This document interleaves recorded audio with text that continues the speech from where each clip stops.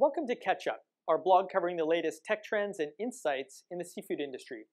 I'm Eric Enotam, the co-founder and CEO of ThisFish, and I'll be your host today.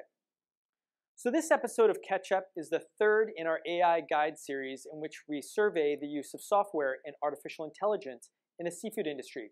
In today's episode, we look at 52 software platforms used for seafood traceability. So way back in 2009, I started working on seafood traceability with EcoTrust Canada and local fishermen on Vancouver Island on Canada's west coast.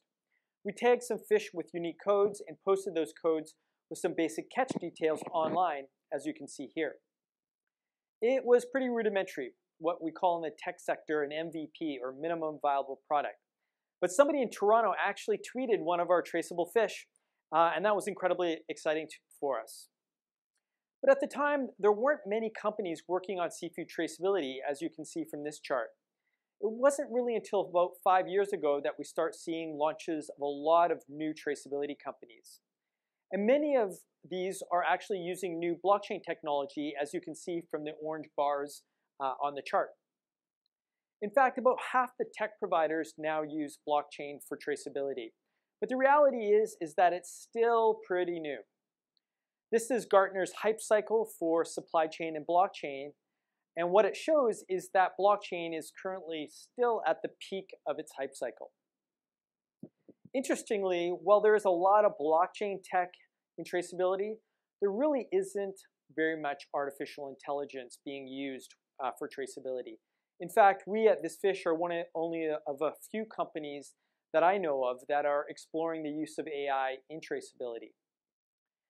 And traceability isn't just growing in seafood, but in many other commodities such as coffee and chocolate, cotton, palm oil, diamonds, and many others. In fact, about 60% of the tech providers working with seafood companies also trace some other type of food or commodity. And what's causing all this increase of traceability? Well, there's been both a market and regulatory push for digitization and traceability over the last 20 years.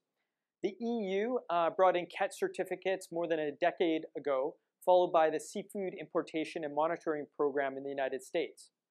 Now even Japan is starting to tighten its traceability rules for seafood imports. And there's also been about 26 major market initiatives launched by NGOs over the last 2 decades.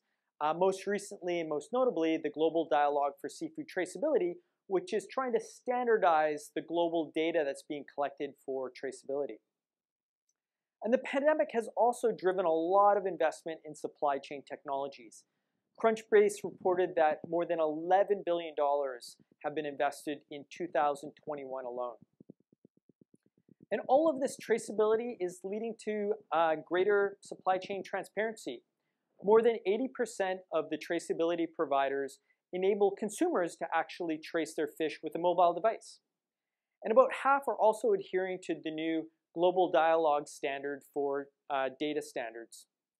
And about 43% claim that there's some kind of data verification in their software.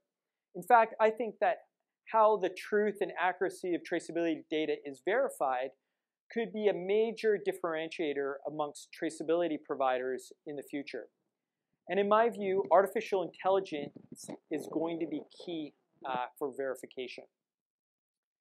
So if you'd like to learn more about my thoughts on data verification and AI, you can read my article online. You can simply scan this QR code or visit our blog at this.fish/blog. And of course, you can always sign up for our monthly catch-up newsletter at this.fish/catchup. So thanks for catching up with me, and we'll see you next time.